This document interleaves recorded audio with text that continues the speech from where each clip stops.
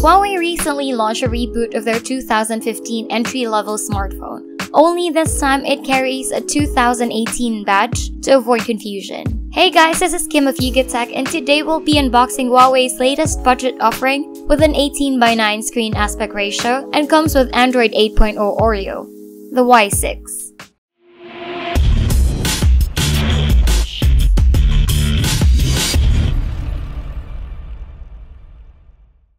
The Y6 2018 has a standard retail packaging.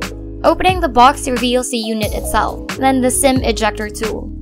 The package we received seems to be incomplete since we only have the plug and the micro USB cable, apart from the earlier mentioned. Now that all components are out of the way, let's get back to the phone itself.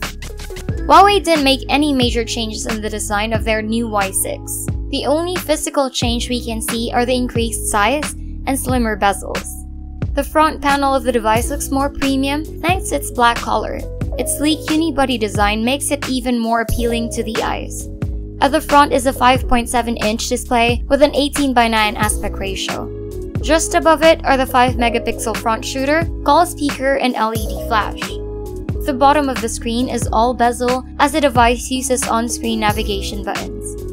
On the left is a card tray that can accommodate dual nano SIM cards as well as a dedicated micro SD card, while the right houses a power button and volume rocker. Up top is a lone 3.5mm audio port. Looking at the bottom, we'll see the main microphone, micro USB port, and loudspeaker. Flipping on its back will reveal the 13-megapixel rear camera with LED flash. In the hands, the Y6 2018 feels solid, very light, and slim. With a polycarbonate back panel with matte finish, you'll always have a firm grip on the phone. The image quality of the 13-megapixel rear shooter is usable for basic social media uploads.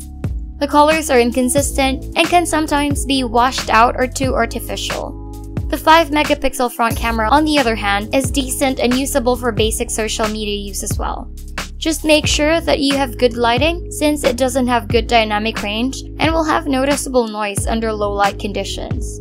We were quite surprised that the Y6 2018 has a face unlock feature. We'll be discussing more of this in our full review. Powering the device is a Snapdragon 425 processor paired with a Adreno 308 GPU and 2GB of RAM.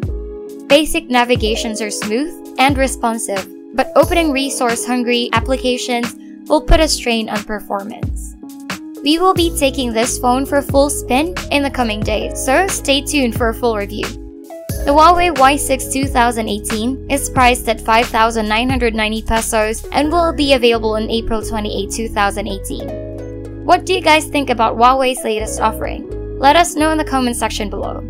If you like our contents, be sure to hit that like button, and if you want more of our videos, press that subscribe and bell button. Again, this is Kim of YugaTech, and I'll see you in the next video. Bye!